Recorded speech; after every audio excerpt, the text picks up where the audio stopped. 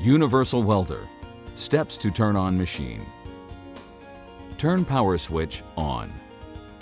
Power on plasma unit, welding unit, and shielding gas. When the screen boots up, it will instruct the operator on next steps. Press stop and reset on the control panel. Hold reset until the red light turns off.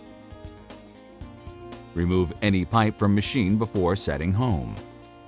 Press the Press to Set Home icon on the screen. Chuck will move into the home position. Automatically, the setup screen will appear. The green highlighted buttons are the defaults.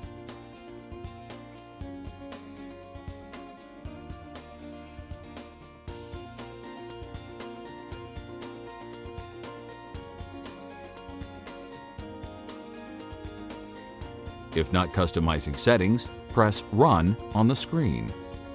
The data entry screen will appear. Enter the barcode. And if you do not have a barcode, enter the information manually. Choose Manual.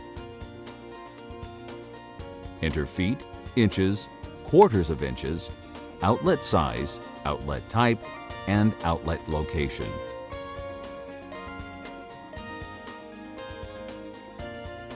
Choose Position 1 on screen. Press Move to Position Pipe. Start cycle to lower the head. Press Start to begin plasma function.